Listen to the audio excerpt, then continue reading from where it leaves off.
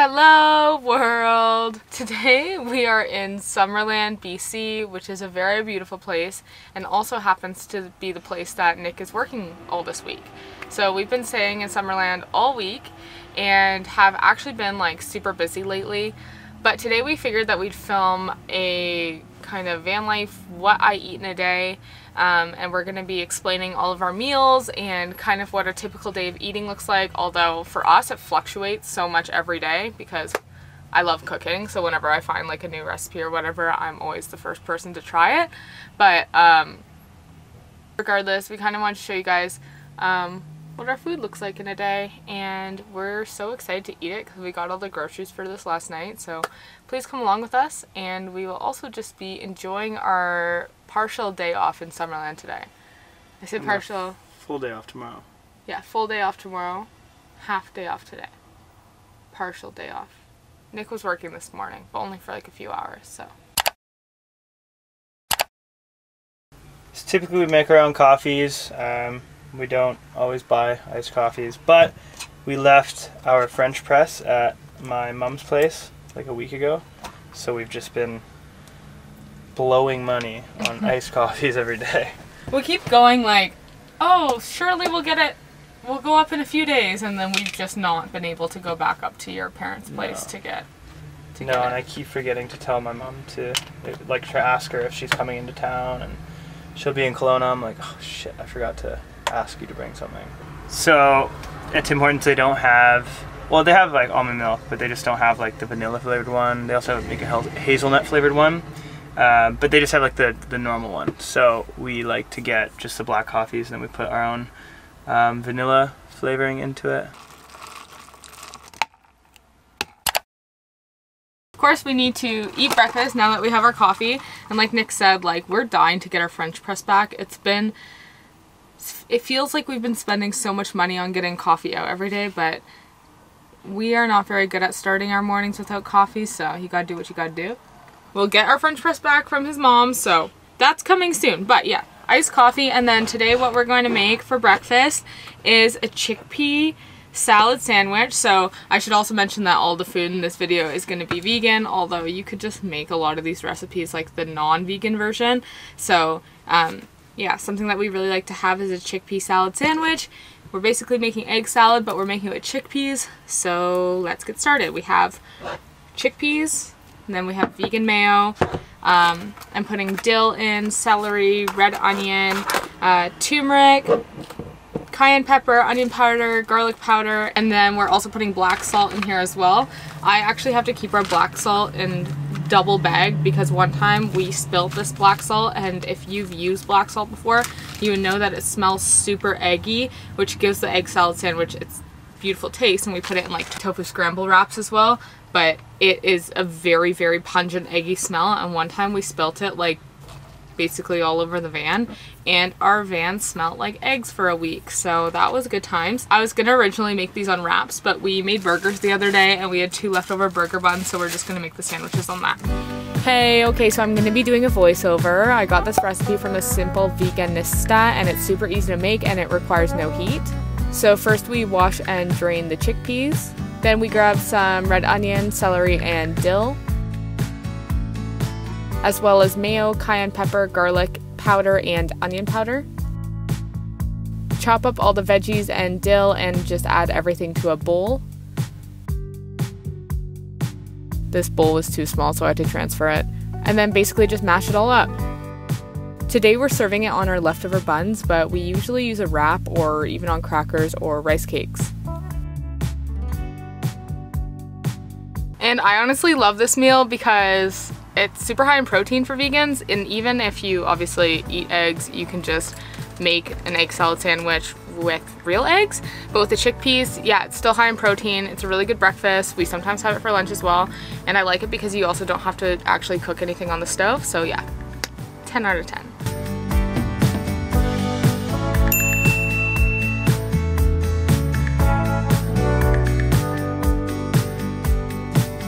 So we are about to head out for the day, but before we go, because later we're going to be making a Greek salad, and because we of course don't eat feta cheese, I found a really good recipe a while back and I forget who it's from, but I'll put it here.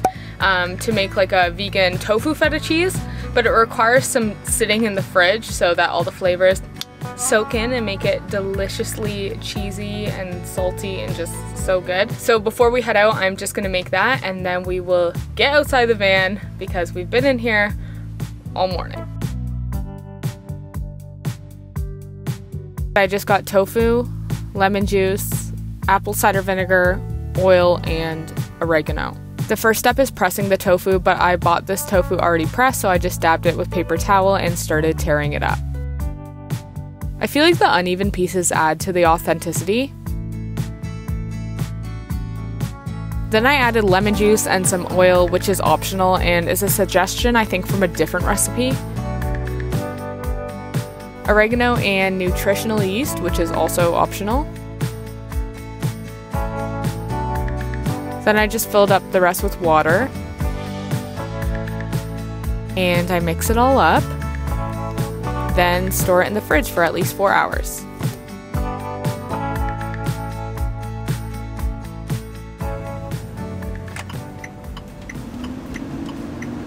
Slow down this parking lot. Okay. Well, that was super good. That was like the best meal ever.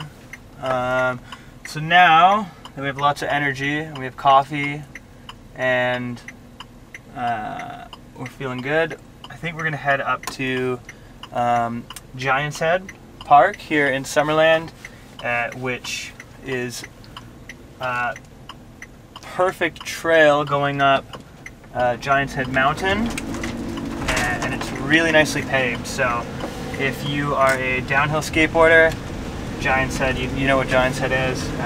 If not, it's just a really nice windy path that goes up the side of the mountain. We, like downhill skateboarders, we will, there's usually an event every year where we skate down the hill and go really fast and drift all the corners and stuff. So I think we're gonna hike up the mountain. I'm gonna try and skate down. Land Yachts sent me a package of some boards, some wheels, some new stuff to try out. So I think we're gonna take that up Giant's Head and yeah, do a bit of downhill skating.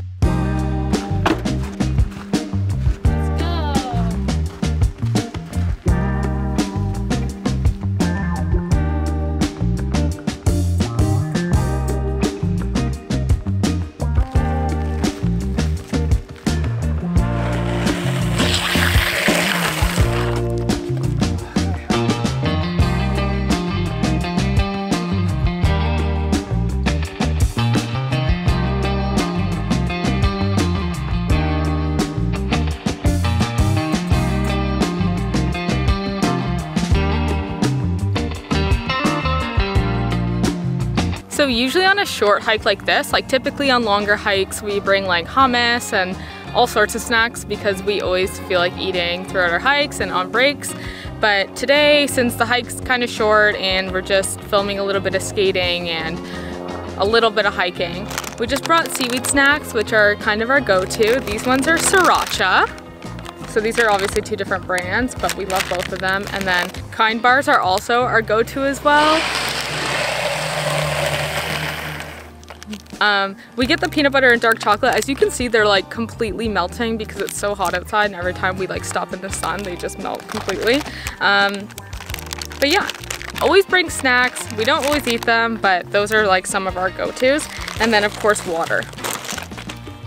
So we're not like huge drinkers of like juice or anything like that. We kind of just drink coffee in the morning, water throughout the day, and sometimes wine at night. But yeah.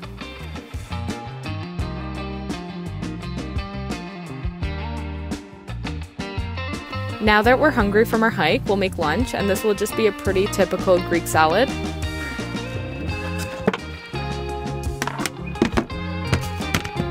So I just chop up tomatoes, onion, and cucumbers, and then add it to a container with black olives. Then we'll add that tofu feta cheese.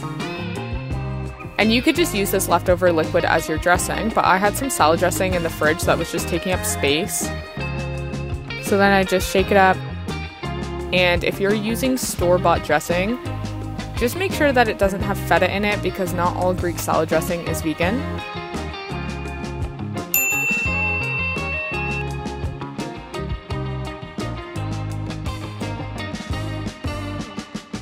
Then we drink more water and I feel like taking a nap, so bye.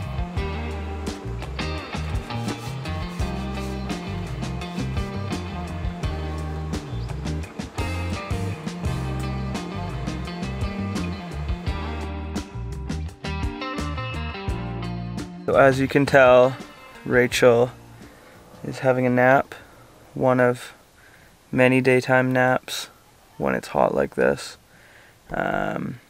We had lunch a little while ago, hung out, went to the skate park for a bit. She's glaring at me, I think.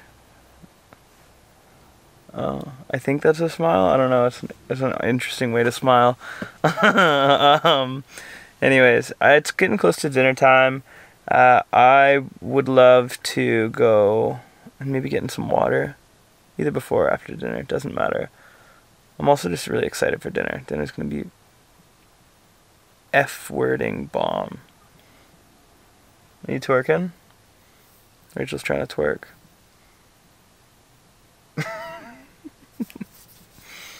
Get it, get it, get it, get it. Anyways, yeah, we gotta cook some dinner here pretty soon. Right, Rachel? Yeah.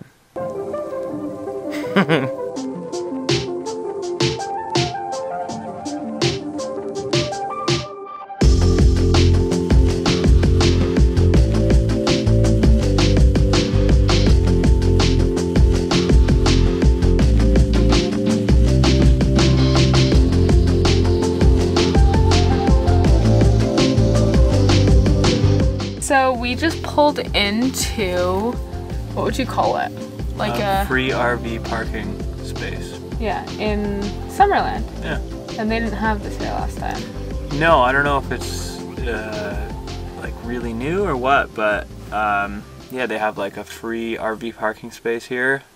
I read online that it was one night. I read online 3 nights. There are no signs that say either of those things. I don't know, but we're here. I'm glad that it's here. Yeah, it's a relatively flat little gravel parking space. It's pretty late right now, so we're not going to film it. But just imagine like a flat gravel space off the side of the road. Yeah, there's some other van lifers here and it's like really nice. So tonight we are just about to make dinner. We went to the lake and it was so nice, and now we're about to make dinner. And this, I definitely remember who originally I got this recipe from, and it was the blog Rabbit and Wolves. I love her vegan recipes. They're so good. This is a 1-pot pasta, so it's actually like super easy to make. And I've only made it one time, and then like I remember it very well. Yeah. It's insane. I remember the first time I made it, I read the reviews and they were like, I made this and then I came in the middle of the night and my husband had like eaten like the entire pot, and the person like, and then you kind of were the same with it. I've only made it once to like the tea, and then I've made like my own renditions of it afterwards. But tonight I think I'm pretty much going to follow the recipe. So let's do it because we have been craving it all day. We will start this recipe with Brussels sprouts, oil, and garlic. Nick will chop up the garlic and I will chop up the Brussels sprouts.